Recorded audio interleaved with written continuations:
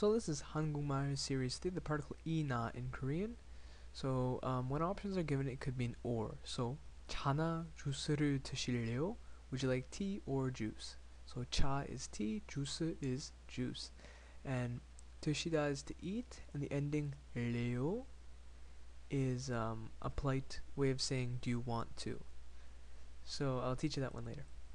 차나 주스를 드실래요? Would you like to drink tea or juice? When only one option is given, so you see here's one option, here's a second option. If we only gave you one option, which I only gave you here, it turns the option to a general idea. So what that means is 차나 드실래요 means would you like to drink tea or something, like do you want to drink anything? So I opened up any option. So it could be juice, it could be 술, alcohol, or all kinds of fun stuff. Sorry, that's the only Korean thing I could come up with.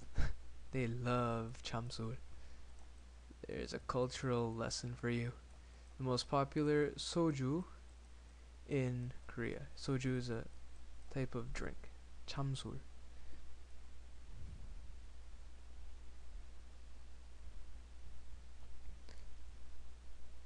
Moving on. Okay, so here's some examples of the ways that we could use this particle. So 개나 고양이를 보셨어요? Did you see a cat or a dog? 개나 고양이를 보셨어요? Did you see a cat or dog? So here's your honorific. I put in the past. Right? Did. Past tense. 김치탕이나 갈비 드실래요? Would you like to eat kimchi soup or kalbi? So kimchi-tang is kimchi soup, which is really good, and so is kalbi. I choose kalbi though. My personal preference. 수학이나 공부하실 거요? Are you gonna study math or something? 수학이나 공부하실 거요?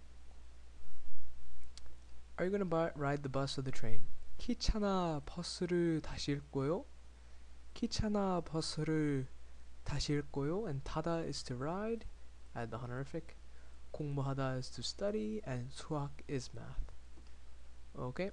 And if I just wanted to say, I don't know why I put these all as questions, but you can use them with statements too. If we wanted to talk about myself, and I'm saying I'm going to study math or something, I would want to say 수학이나 공부할, so I take out the honorific if I'm talking about myself, 거예요. So and then I'd remove the question mark. So to say a statement about yourself using this particle, because it is possible, I don't know why I put so many questions. You could say 수학이나 공부할 거예요.